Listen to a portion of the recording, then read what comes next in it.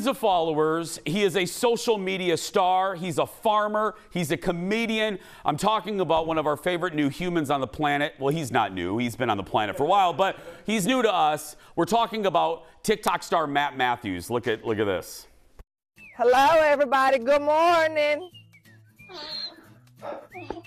We're not starting this early. My little grandbaby is gonna freeze to death. You better lay your little ass on her. Good morning. Good morning.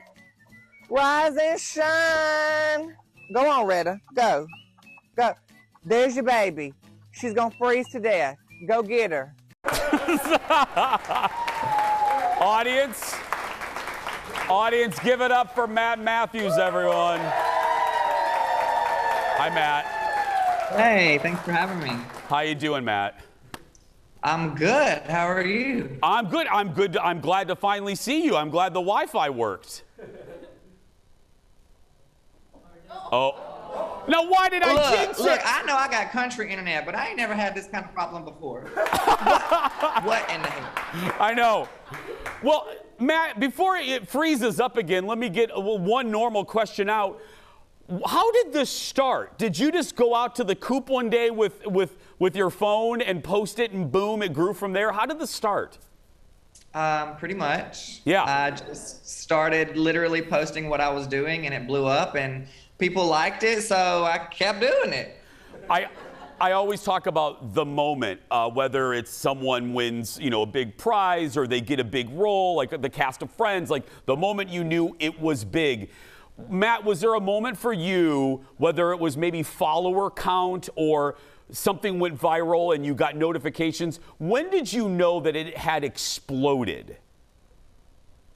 I don't think I still realize it has exploded. I don't know what I'm doing. I'm just out here living my life, and it has really popped off in a way that I never expected it to.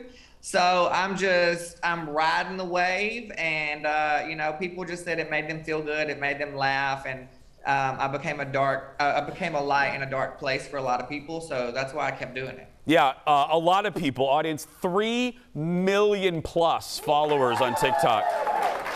And I love it. Yeah, I hate the term humble beginnings, but you're just a normal person. Like, you grew up in Alabama, right, Matt? Yeah, I actually grew up in the projects, real poor, no money. We was balling on a budget. And then I, determined to make things different for my life, and I worked really hard to build an incredible business for myself, and making people laugh, and then growing a business or growing a presence on social media, and it's just kind of grown even more from there. I know. I said in your intro before we got disconnected before, some influencers, and I'm sure you might feel the same way, drive me nuts because there's no there. But I admire you so much because you turned the joy that you brought to so many people into a viable and thriving business. I mean, hello, you're on the road now. I want to talk about that. You're going to be here, and we're in Seattle and Chicago. You're going to be all over the place. What was that first day on stage like, being a stand-up? I mean, it's nothing but you, a light, and a mic, and you're looking out into shadows of people. What was that night like? Oh, I was terrified. I was like, wait a minute, like, what if these folks like me? I might mess this up.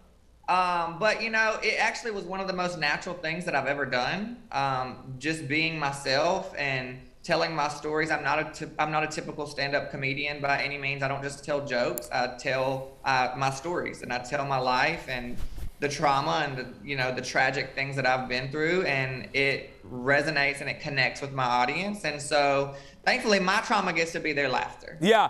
Well, and I was going to say, one of the things I also connect with you, I always told friends that if I ever write a book or if I ever do kind of a one-guy show, I mean, hello, this is a talk show, but I would call mine Gay in Indiana, because I always thought there was nothing worse than being gay in Indiana, but you were gay in Alabama. So I don't know, maybe.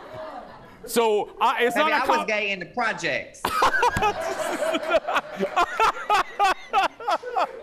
Okay, I mean, Matt, you had one more comma than I did.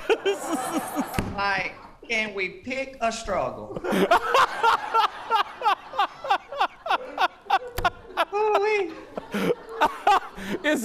Is being gay in Alabama what I think being gay in Alabama is like? Yes and no. My mama taught me at an early age that these hands are rated E for everyone. So I was always ready to throw down. So, you know, you couldn't be this fabulous living in the projects without knowing how to swing on a hoe. So. Yeah.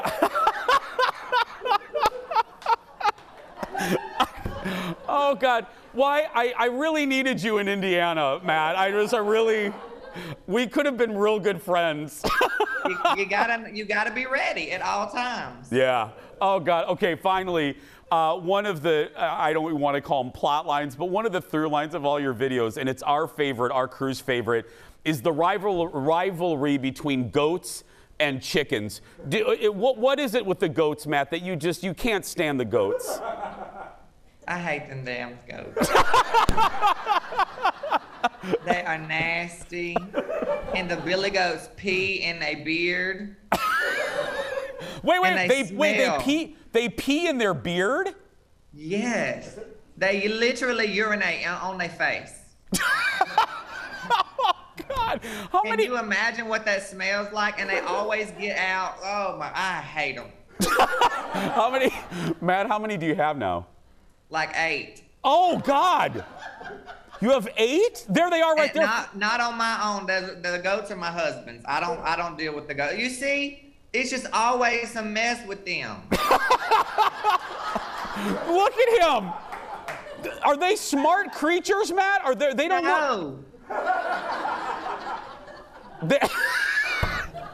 Are the chickens, because I didn't think chickens were that smart. It looks like the chickens are a little smarter than the goats.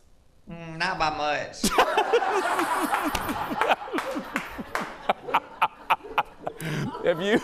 Oh, God. Okay, yeah, here locally, and my mother is going to have a heart attack because she lives very close. You're going to be at the Ames Center in Burnsville. Are you getting more comfortable, Matt, as the tour goes on?